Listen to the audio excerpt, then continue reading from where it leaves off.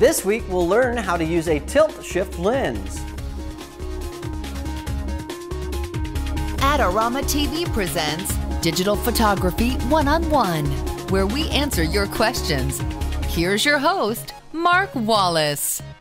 Hi everybody, welcome to Digital Photography One-on-One. Well, we're going to have a lot of fun bending light this week, so let's get started by taking a look at our question. And this one comes from Ricardo in Curitiba, Brazil. What is a tilt-shift lens and how does it work?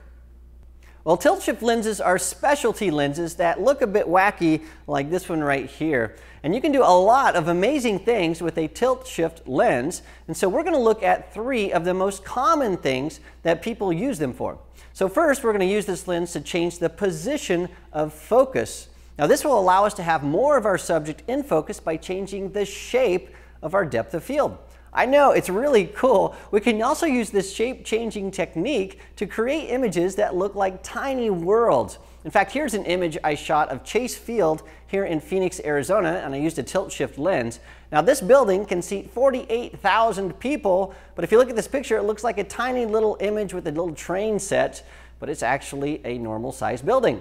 Well, secondly, we're going to learn how to shift the lens to fix distortion.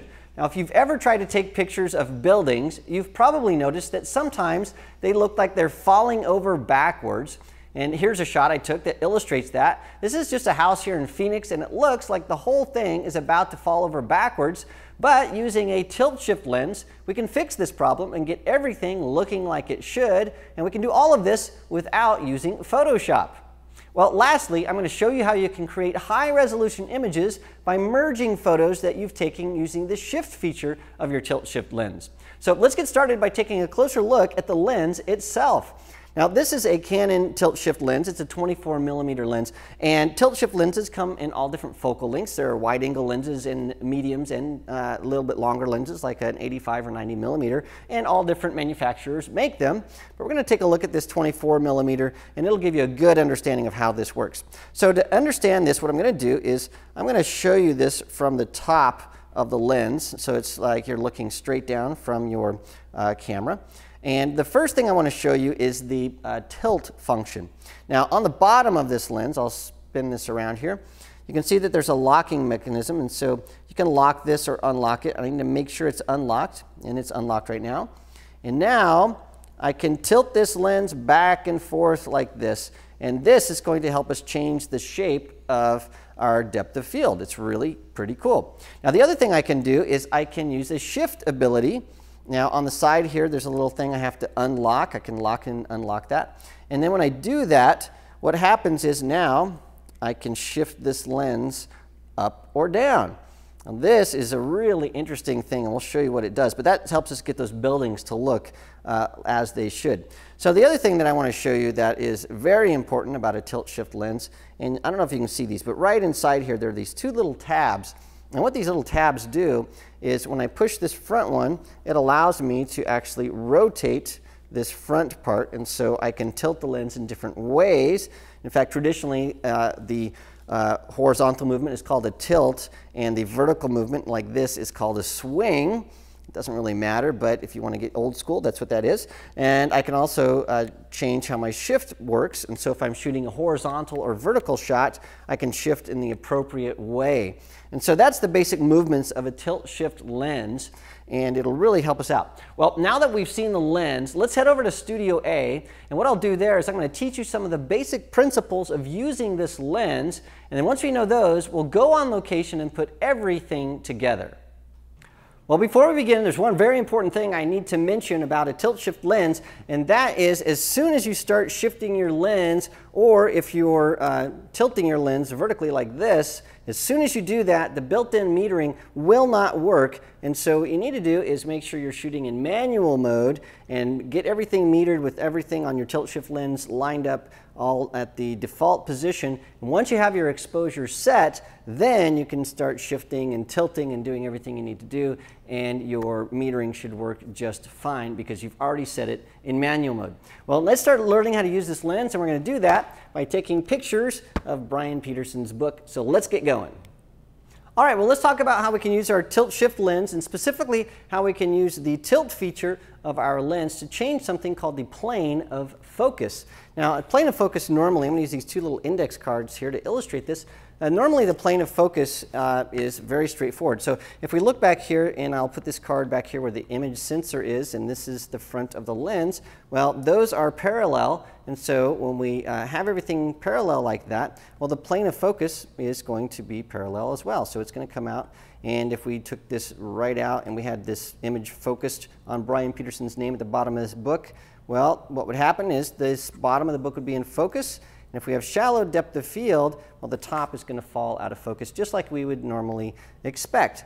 But what we can do is we can use the tilt feature of our lens to change this plane of focus. So no longer is it in the same, it's not parallel anymore to the image sensor. We can shift or tilt this lens over like this. And when we do that, things are out of whack. When things are out of whack, what happens is no longer is the plane of focus just parallel like this. It actually bends over and looks more a little bit like a wedge. So what that allows us to do is now we can focus on the bottom of the book. And since this is more wedge shaped, well, actually this shallow depth of field, this bottom, the back of the depth of field would actually be underneath the book. And that allows us to get the start to the very finish of this book in focus. Now, that might not seem like a special thing, but it is, because if you're shooting rivers and lakes and things from an airplane, stuff like that, you can get much more of your image in focus. And the cool thing is you don't have to stop your lens down, so you can shoot at a really wide open aperture. So let's do this, and I'll show you exactly how it works. Now, for this to work, notice my tilt is going left and right, and I don't want to do that. I want it to go up and down, so I'm going to spin the front of this lens just like this. And now I can move this up and down. Sometimes that's called swing instead of tilt, but we're just going to keep it and call it tilt. So the very first thing I need to do actually before I do this is take a normal picture. So I have this composed, so Brian Peterson's book is right at the bottom of the frame, and the top of the book is right at the top of the frame, and I have set my exposure using manual mode. I'm going to take a picture, and exactly what we would expect has happened, which is this is all falling out of focus. Now, what I'm going to do is I'm going to twist this around, and I'm going to tilt that down just like that, and I'm going to recompose this image.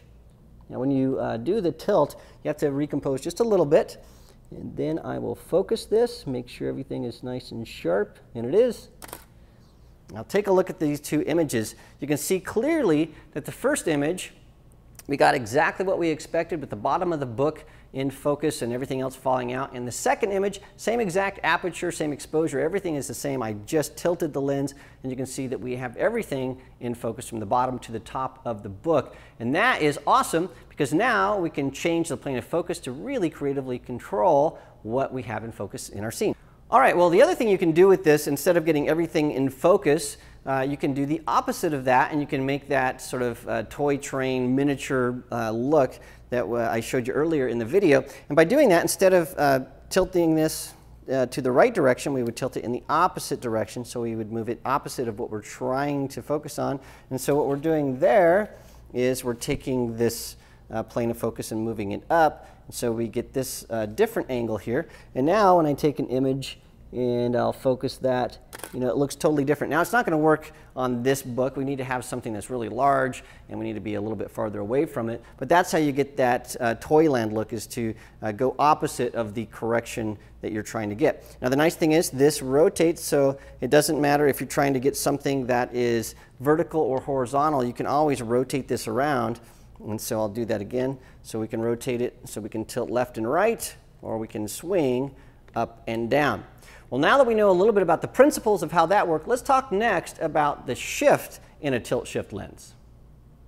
All right, now we're going to take a look at how the shift function of our tilt-shift lens works. Now, to do this, I've created this gray panel. It's just a rectangle that I hung up here on the wall. Now, on the rectangle, you can see that we've attached some yellow lines here, and that's going to help us understand if anything is out of perspective from our lens. The other thing that I did is on the top of this gray panel, there are red X's, and on the bottom, there are blue X's, and just right by the center line, we have red and blue, so you know exactly what we're taking pictures of and that's going to be really important here as we go through this demo. Now, the other thing that I did is I wanted to make sure that the center of the gray panel is directly lined up with the camera, and that's why this camera is up so high. And by doing that, I made sure that the lens not only is aligned right with the center of this panel, but that the lens and the panel are exactly parallel. And that's going to make sure that I don't have any distortion on this gray panel here. And that's really important if you're shooting a house or some other kind of architecture.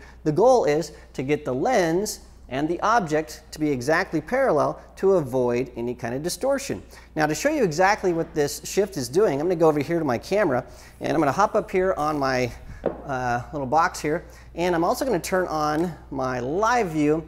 And then once I have that, we're going to actually record this demo right in the camera. So I'm going to hit record right now. And now you're watching what's inside the camera. And as I shift the lens up, you can see I can see all the way to the top and even above this gray panel. And as I shift the lens to center, everything lines up as it did before. And as I shift the lens down, you can see I can go way below this panel, and I'll shift right back to center. Now notice that when we're doing that, none of the lines are distorted. They stay exactly parallel as I'm moving my lens, and that's really an important feature of our shift ability. And to understand that better, what I'm going to do is I'm going to take this camera here, and I'm going to take it out of parallel. I'm going to make it so it's looking up at our gray panel, and you can see that when I do that, everything becomes distorted. So let's do that next, and you'll see why this shift function is so important for architectural photographers. All right, well, now what I've done is I've taken my camera and I've put it really low to the ground. This is more like what you'd be shooting if you're shooting a building outside.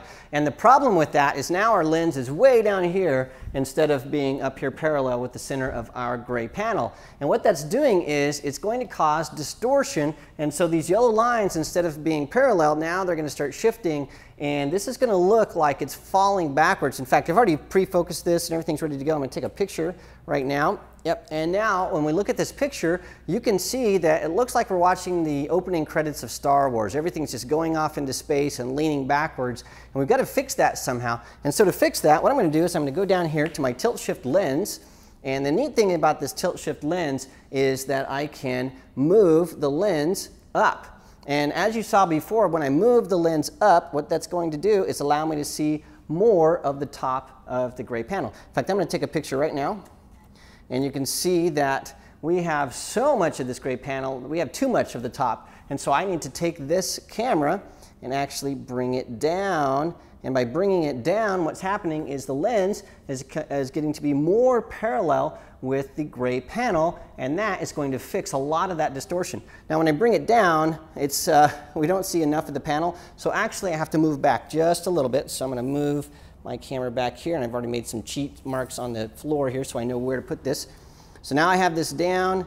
I'm going to line my panel back up again, and now if you look closely you can see that my camera is almost exactly vertical like it was before. And so when I take these pictures, you can see that that distortion is almost completely gone. Not all the way, but it is a huge difference between the first shot, where it looks like everything is flying off into space, and the second shot that most of that distortion is being corrected. Now let's take this principle and go out and actually shoot a house, and I'll show you how using this shift functionality here, you can really affect how your pictures look when you're shooting architecture. All right, well, we're here in downtown Phoenix, Arizona, and behind me is a very historic house, and I'm going to shoot that just like I shot the gray panel in the studio. Now, you'll notice that I'm shooting at a low angle up, and when I take this shot, well, it looks like the house is falling backwards, and we don't like that. So what I'm going to do is I'm going to shift my lens up, just like we did in the studio, and now when I look through, this looks pretty good. I need to lower my camera, and now things are looking much nicer. So let me take a picture of that really quickly. Good. Now to get the whole house in, I need to back up a little bit, just like we did in the studio. So I'll back up my camera, I'll compose everything, and I'll take this shot. Now take a look at this before and after shot, and you can see that there's a huge difference in the way that the building looks. One looks like it's falling backwards, and the other one looks much more closely related to what we see in real life, and that's what shifting the lens will help us do. All right, well, I want to show you how you can use your tilt shift lens to get that sort of miniature look.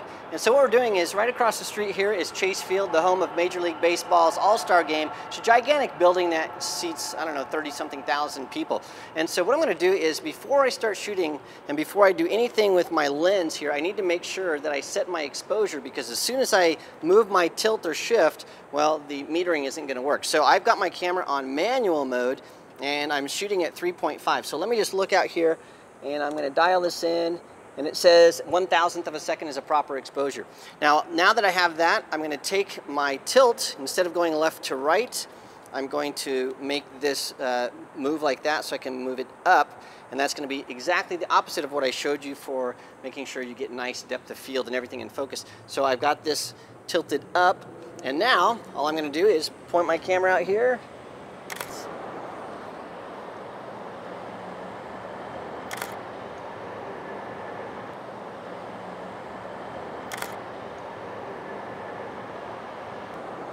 Okay, now lastly, we have another trick up our sleeves using our tilt shift lens, and that's to use the shift feature to get a high resolution image. And so to show you that, we're here in Studio B where we shoot all of our AdoramaTV videos.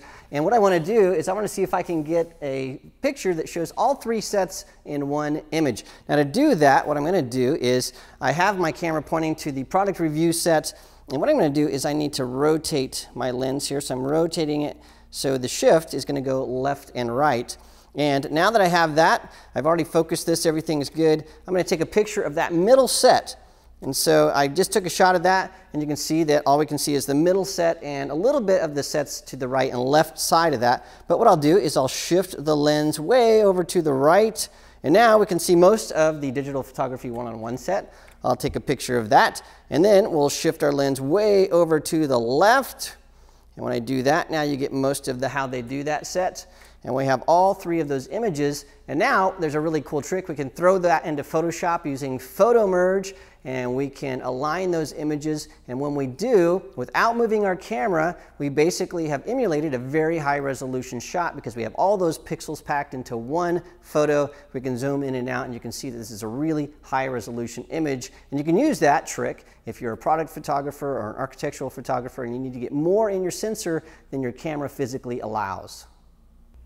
Well, thanks for joining me this week. If you have questions about photography, send them to me at AskMark@Adorama.com. And don't forget to check out the Adorama Learning Center for more videos and all kinds of articles about photography.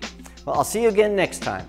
This episode is brought to you by AdoramaTV. Visit the Adorama Learning Center where you'll find photography tips and techniques, links to the gear used in this episode, and related videos. For all the latest photography, video, and computer gear, visit Adorama.com. And the next time you're in New York City, visit our store located on 18th Street between 5th and 6th Avenue. What I've done is I've set up a book here. This is Brian Peterson's Learning to See Creatively book, and I cannot talk today. Of the most common things that people, oh my gosh, what was I saying there? Make one of those miniature kind of train, plane, what's it called? Digital Photography One-on-One is written and produced by Snap Factory. For more information about our workshops, visit snapfactory.com.